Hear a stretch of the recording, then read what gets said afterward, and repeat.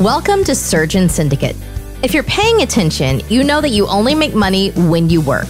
It might be great money, but it's dependent on you. The information on this podcast will help you solve that. We interview experts and provide analysis into financial freedom through commercial real estate. Why? To help physicians like you thrive. Let's dive in. Welcome to Surgeon Syndicate. Thank you for joining us again today. We are here today with Kris Benson from Reliant Real Estate Management, which is the 17th largest self-storage operator in the United States. He is the Chief Investment Officer. Reliant now has invested over $400 million in self-storage projects and raised over $200 million in equity from its substantial retail investor network. Kris, thank you for being on the show and welcome. My pleasure, Mike. Thanks for having me. So tell me a little bit more about your background and how you got to the self-storage industry. Yeah, so for me personally, I'll take a step back behind self-storage. I probably similar to your story and many of the people who are listening here, I remember waking up at 29 and being like, I'm not doing this another 30 years. I was very fortunate to be a part of some incredible companies. Mike, we were just talking about before we started recording, Intuitive Surgical. That was an incredible organization, incredible technology. We had the opportunity to make great money there. And really that was kind of seed capital for me for my real estate journey. And I know it sounds hokey, but my journey started with reading Rich Dad Poor Dad. I read Rich Dad Poor Dad and I was like, oh, passive income. That makes much, much more sense. And so that started our journey. And we started probably very similarly to a lot of people. We had a bunch of residential units in the town that we lived in. We had 22, I think, and I hated it. Mostly in duplexes and single families. And it was just soul sucking, Mike. It was not like, I wasn't doing like the plumbing, electric, like we had that stuff outsourced, but the people problems always seemed to fall back to me, and there were plenty of them. And so I wish I could give credit to who said it, but I read it or heard it, and the thesis was big deals and small deals are the same amount of work. You just make less money on small deals. And I was like, we got to go bigger.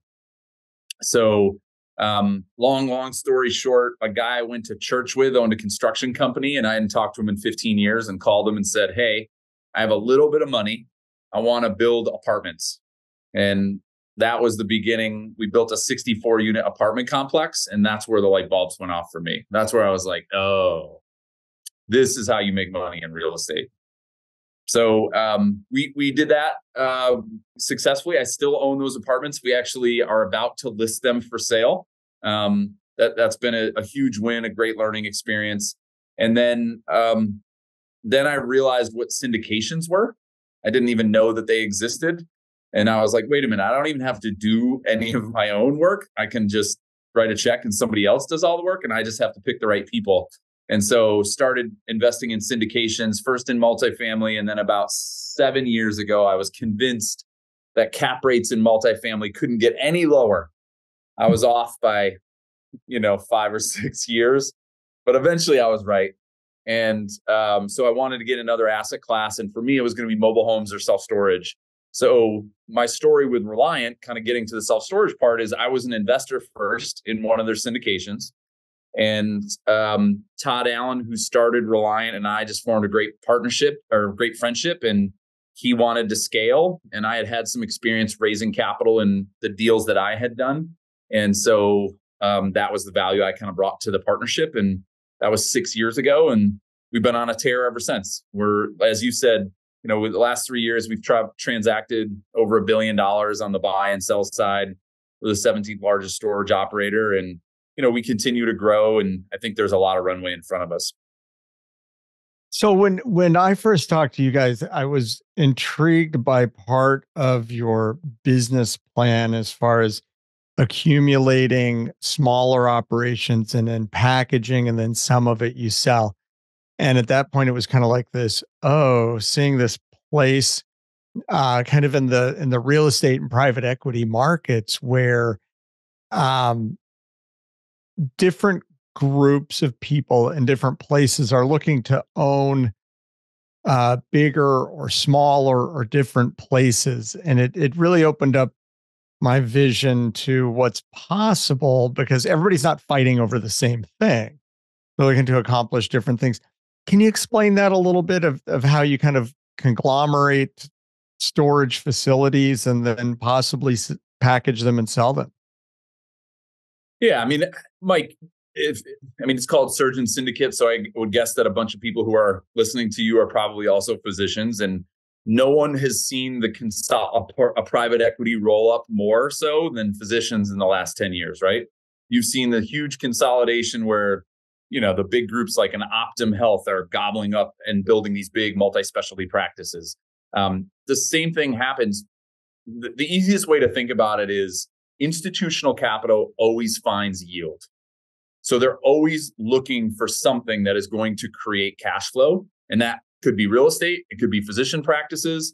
And the challenge is as you are big, as you go up the capital stack into institutional money, right? Think endowments, insurance companies, private equity funds.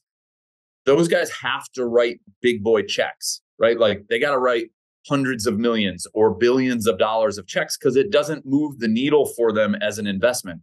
I'll give you just a quick example. I think CalPERS is one of the biggest teachers' pensions in the country, and they manage, I don't know, it's like $500 billion, right? If I went to them today, Mike, and said, "Give me 25 million tomorrow, I'll give you 50 million," they'd be like, "Nope, it's not even a blip on the needle," right? So large institutions have to invest at scale. So groups like us are a roll-up strategy. We take the mom and pop type of operators, roll them into a larger portfolio, and basically we can produce something that's big enough for those larger institutions to write a check to and make it make sense. And historically, at least up until this point, there's been a premium in the values paid for those larger portfolios as well, because there aren't very many of them to buy. Does that make sense? Yeah, because it's been a more segmented market. Yeah, the statistic about 30% of the facilities in the U.S. are owned by publicly traded companies. Rough and tough. So there's still a lot of fragmentation in the marketplace. And like you said, we're the 17th largest storage operator. We only have 93 properties, right? In the pantheon of storage, we're pretty big, but public storage has 2,300, right? It's a whole different level.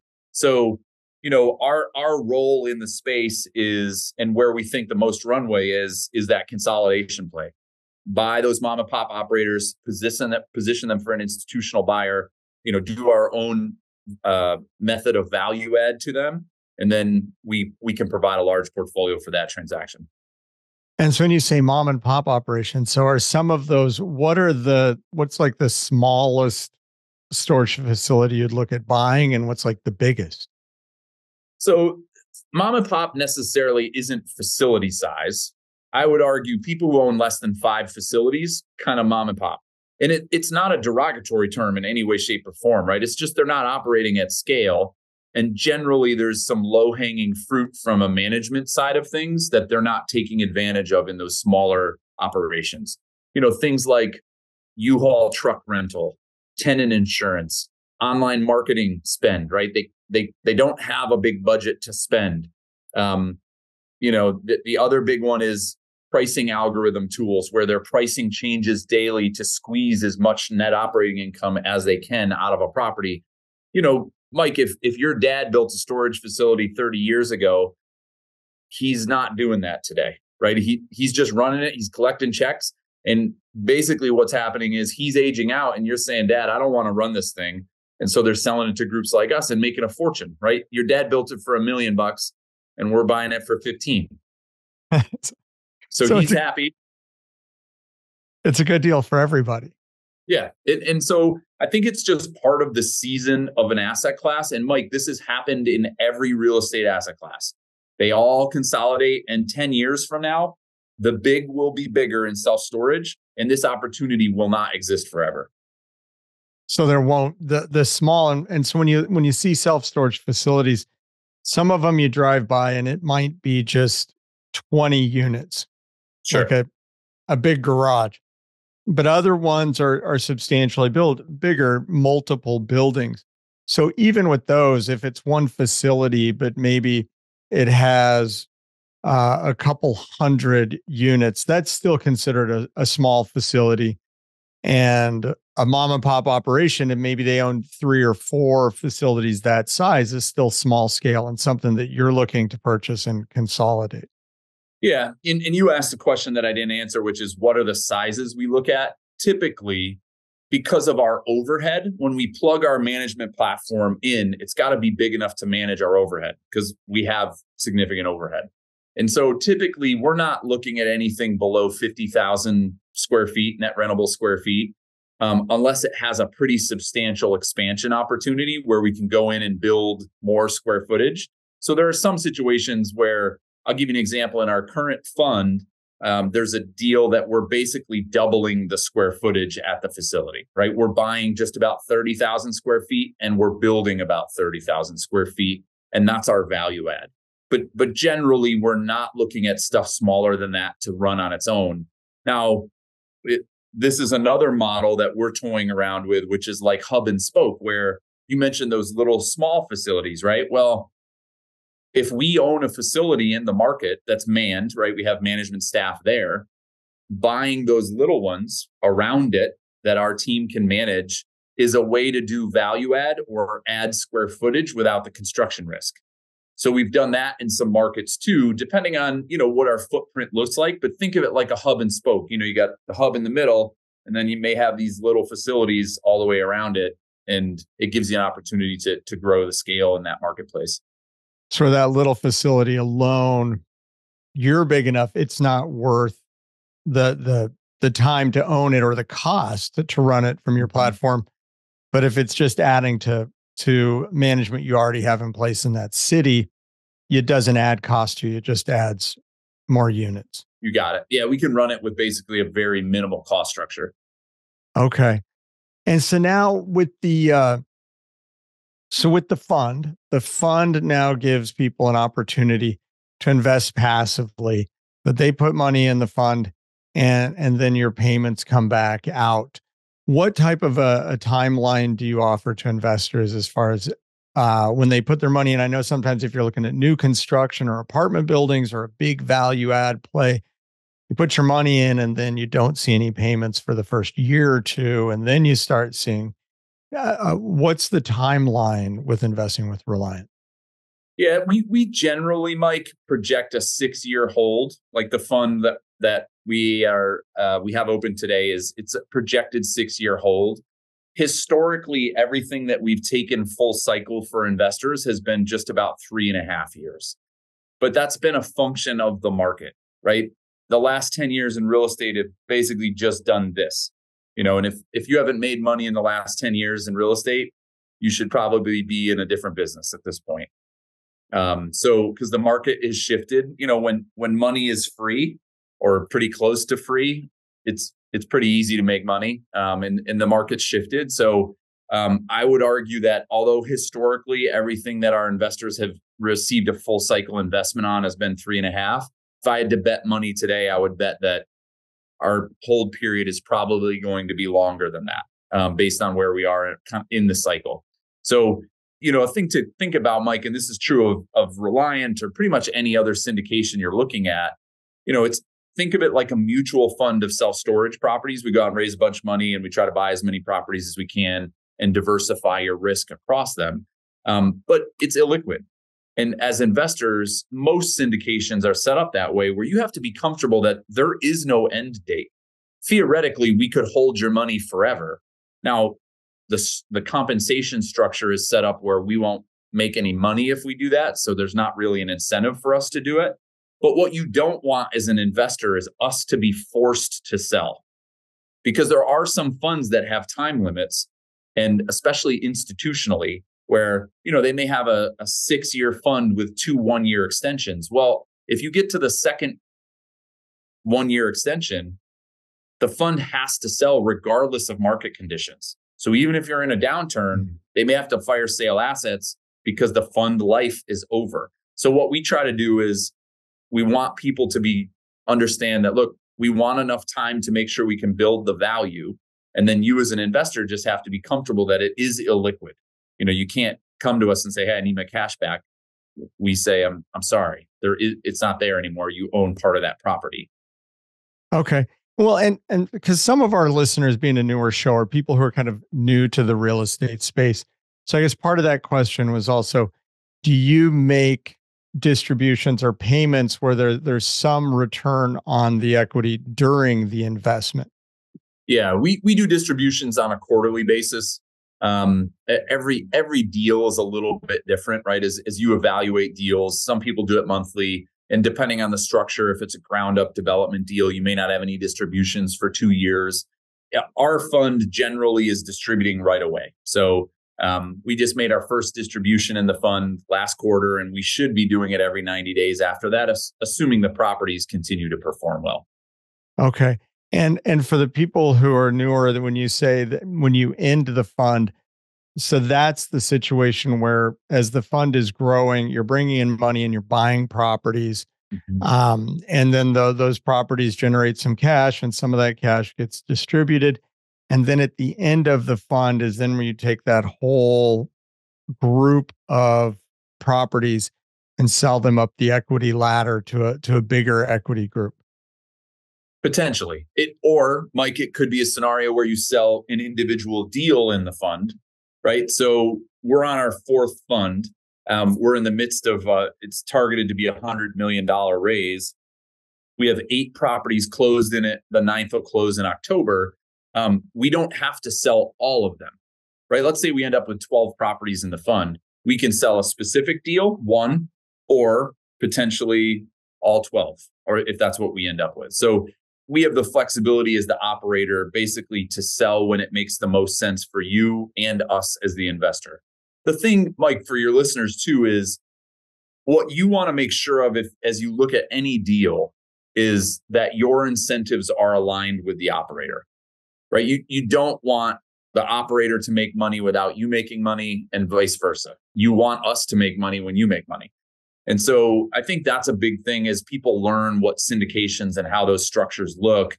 It's understanding, well, what is our incentive as the operator, and making sure that aligns with what you as the investor want as well. So what are some of the different things, since we go down to we've gone down this road of the motivations, which might be a difference between one syndicator and another that investors should be aware of? And I guess from the investor standpoint, if you're looking for either, monthly payouts because this now baby money you're living on, or if you're a doctor and you're still working and this is more building, equity towards retirement. Are there any other considerations in aligning your interests with, between investor and operator? Sure. I think what you just described, right, is understanding what you need your capital to do, right? So think of it, at least me personally, I think of it as sleeves of capital, right? I have an appreciation sleeve, I have a preservation sleeve, and I have a cash flow sleeve, right? And there are different opportunities that fit in those buckets. Reliant is not a great cash flow play, especially in today's environment, right? You can go get a US Treasury for 5%. I would argue probably not a great long-term strategy, but short-term, you can park your money somewhere and earn something on it. And so, but Reliant historically has been a good appreciation play. So if you have capital where you're like, hey, long-term, I need to appreciate, that makes sense. So I think the first thing as an investor is understanding what is the goal of the capital, and then trying to find a vehicle that helps you do that. To your point on how do we align incentives, think of deals. When you look at the structure of deals, there's 2 ways we as the operators get paid. Fee structure in the deal. And you should pay fees. If you have quality human beings working at the team, they need to get paid. And the fees are what cover overhead, right? So you just got to make sure that the fee structure is not off market, right? Like it should be in the range that everybody's deals basically are in. So fees, take that off. The reason we're in the business is for the promote structure at the end, where profits get split between you, the investor, and us, the sponsor. That's why we do what we do. We get rich when you get rich. And what you want to make sure of in the structure is, like, I'll give you our example, and I'm not saying it's a perfect scenario, but when we have a capital event, we have a preferred return that is accruing for each year that we have your money. So you're earning this preferred return. And in our case, it's a 9% annualized preferred return. So it's like a loan, right? For every year we use your money, we're going to hold this 9% for you. When we have a capital event, a sale or a refinance, we first have to return 100% of your principal. So whatever you originally invested, then that 9% a year, we catch it up to whatever we owe you. So now in your pocket, you have all your money back and you have a 9% a year annualized. If there's any money left over, that's what we get to share in. That's called the promote, or water. Some people call it a waterfall or a promote. That's what we make our money on. And in that scenario with us, you have all your money back and a 9% annualized return before we get to share in the profits. And what we're trying to incentivize is, look, we do not make any upside until you got a decent return, right? Like most people, if they got 9% on their money, they'd be like, oh, that's not bad. So the goal is to give you that, and then we share in the upside with you. So it's just understanding how this operator gets paid. And in some scenarios, Mike, I've seen lots of deals where we may get paid before you get all your money back. That always gives me a little bit of anxiety. I want to make sure the investors have their cash back before we share in the profit structure. Well, that's a nice way to look at it for aligning the interests again. And so basically, when we look at the fees are paying the salaries of the people who are working in the business, essentially, because everybody's got to buy groceries and pay mortgages or rent and all the things that everybody goes to work for. Sure.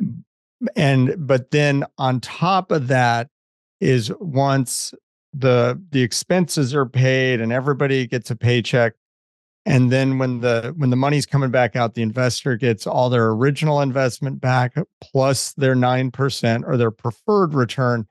And then where everybody does well is where you start to split that money to where the operator gets a reward for doing a really good job and having that money left over. And the investor gets the reward for investing with a good operator, and they share those profits. You got it. What are some of your biggest concerns if you're investing passive? When we talked about that you invested in deals passively too. What are the biggest red flags that make you say, nope, I'm running away, not going to touch that? Oh man, we could have a whole podcast just about that. Look, what you have to understand about real estate syndications and these private placements is ultimately you're investing in people, right? Mike, when you write a check to Reliant or any other sponsor, you're betting that the people on their team can execute on a business plan. If they are bad people, it doesn't matter what they're investing in, right? I'm sure you've seen the headlines about CrowdStreet, that group Nightingale misappropriated $68 million. CrowdStreet's due diligence is incredibly good. I know the CIO, right? Like I know what those sponsors do. This group had a 20 plus year track record, right? These guys were not fly by night operation. And they took 68 million from investors and said, we're going to buy properties, and they never bought them. That's a problem, right? Well, no matter what due diligence you do as an investor, if I'm a bad person, we're going to take your money. So the first thing I always think about, and this is with my own personal investing, and I would encourage everybody who looks at any deal, do your homework on the people first. Background checks, Google searches. It's amazing what you'll find if you just search someone on Google, right? It doesn't have to be hard. A background check's inexpensive. And if if the operator is pushing back on those things at all, run, right? If they're like, no, we won't do that, great. I'm never giving you any of my money. So I think, first, I always think about team first. And then the second thing I think about personally and what we preach to our investors is track record. What I'm pitching to you, show me you've done it before for a long time and preferably through a couple cycles, right? Team, track record. Now, not everybody has a track record, right? People start, there are people early in their career. And I'm not saying those are bad bets, but it's a different risk profile. And you as an investor should be rewarded for that risk. Reliant, we've taken 64 deals full cycle. We've never lost investor principal. Now, I'm not saying we never are going to, but we got a really strong track record over 10 plus years. Well, that's different than the guy who's maybe been in business 3 years and has had 3 things go full cycle. I'm not saying that that guy's not a great investment, but you as an investor should be compensated for that risk, which means you should earn a higher promote or a better structure if they do well, because there's a much better chance that they won't do well. And the same holds true for us, Mike. You can buy a share of Public Storage, which, well, used to be, is right now the number 2 publicly traded self-storage REIT in the country. You can go buy a share on New York Stock Exchange, right? Well, they are a much better risk than us. They have 2,300 properties. Their balance sheet is probably safer than the US government. It is safer than the US government, right? They have 30% LTV across, I don't know exactly, but hundreds of billions of dollars of storage. We have 93 properties. We're a small company in Roswell, Georgia. So if you invest with us versus public, you should get paid more. There's a risk premium for investing in us. So that's just something I always think about as team and track record, and where am I on the risk spectrum? If I'm risky and I like the team and I like the track record, well, then I'm going to get paid more, or I'm not going to do it, because I don't need to. If I'm getting paid the same, I don't need to take that risk. I can go get that from somebody who's more established. Does that make sense? Yeah, that's a great way of looking at it. And so typically if a deal's being pitched and the returns are amazing, there's some risk in there somewhere. Well, there's typically maybe more risk in there. Not always. But I guess that's a question. If it looks like a really good deal and there's supposedly no risk, is it maybe a red flag to say, try and figure out why at least? Maybe it's not a bad deal, but why? Nothing has no risk, right? Even buying a US Treasury today, the government is a giant Ponzi scheme, right? So if you believe in the viability of the US government, I guess you could say it's no risk. But if you know how the government is paying you, it's a Ponzi scheme.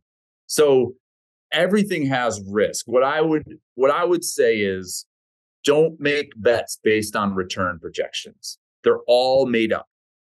It's all an Excel spreadsheet, and all we're doing is plugging in assumptions. And we don't know, Mike, and I'm speaking of this of our deals and everybody else's. We're projecting 6 years from now what we think is going to happen in the world, right? Well, that's impossible. We've been wrong. And I told you we have this really good track record, right? We've been wrong in every one of those instances. We just happen to have been wrong in the right way, right? We underestimated and the market overperformed. So investors crush it and people think you're really smart. It's not true. You're making an assumption that hopefully the market follows along. But, think back 6 years ago. Would anybody have predicted that office is going to fall off the face of the earth? I wouldn't have. Right? If you had said to me 6 years ago, Kris, should I invest in office? I'd be like, yes, bedrock. And then COVID happens, and now it's the pariah of real estate. So I would really caution people to not think about this as, well, this one has a better projected return than this one, so this must be a better deal. It's all made up. It's okay. All just an Excel spreadsheet. So that was coming at it from the opposite direction. So the way you explained it was, if you look at 2 groups and one group has less experience, that is some increased risk. Sure. And so they should give you, if the projects look exactly the same, the one with less experience should be giving you a better return because that's part of your risk of going with them. Agreed. Okay. Awesome. Mike, I'm going to equate it back to your world. You're a urologist. How many prostatectomies have you done in your career? Several hundred. I should have that number exactly, but I don't. All right. So let's say 500. You've done 500 prostatectomies. I'm fresh out of fellowship and I've done 5. Which one is a riskier proposition? If I'm getting my prostate out, I'm probably going to you. It's a great analogy. And one of my mentors in training, who I trained with at that time, I think he'd done 1,800. And he even said, he goes, the first 500 I did were trash. I'm like, the first 500?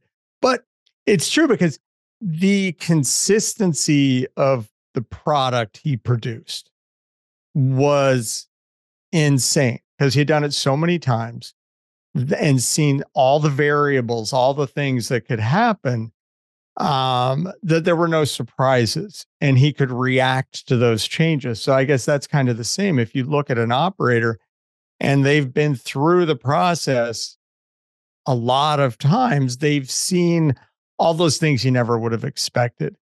And so when they happen, it's not the end of the world. It's okay, we're going to adapt, we're going to find a solution, we're going to fix. And it doesn't get rid of all the risk, but it gives them a much better chance of not having things go sideways. And so there's a little, maybe some less risk there, because they're going to be better attuned to dealing with problems that always happen.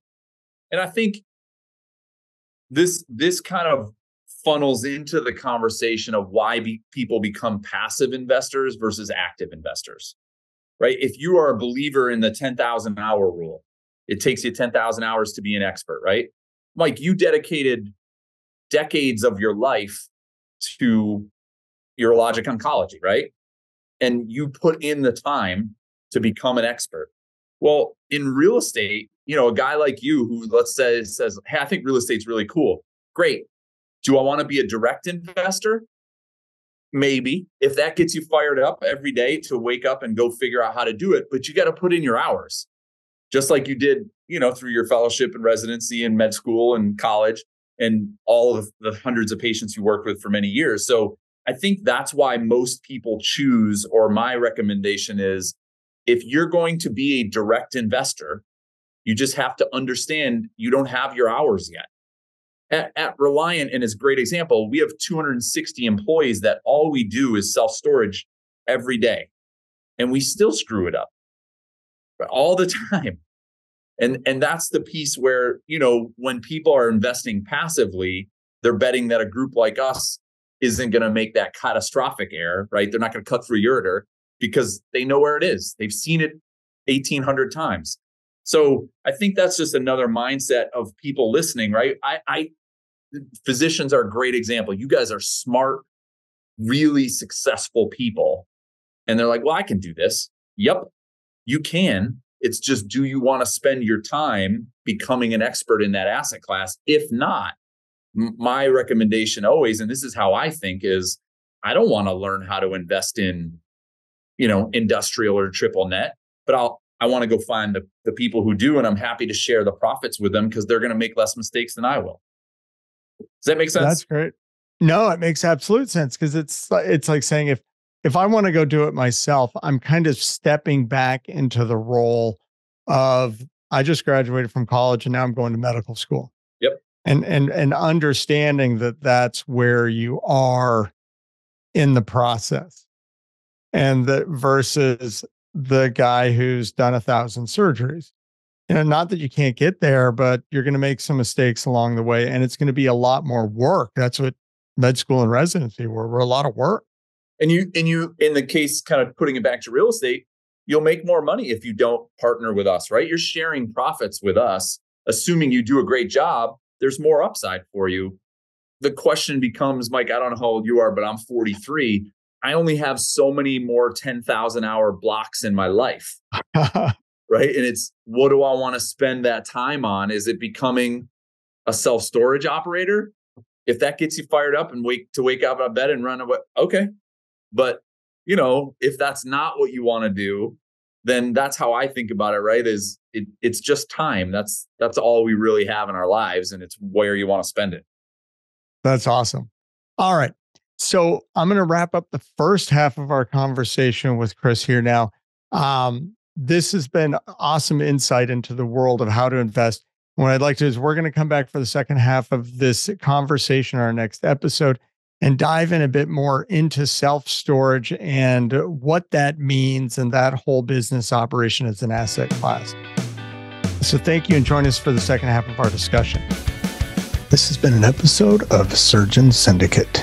If you got value from this episode, you know other surgeons are hungry to become job optional, and you can help them by sharing this content today. Schedule a call and we can make a plan. Looking forward to having you with me on the next episode.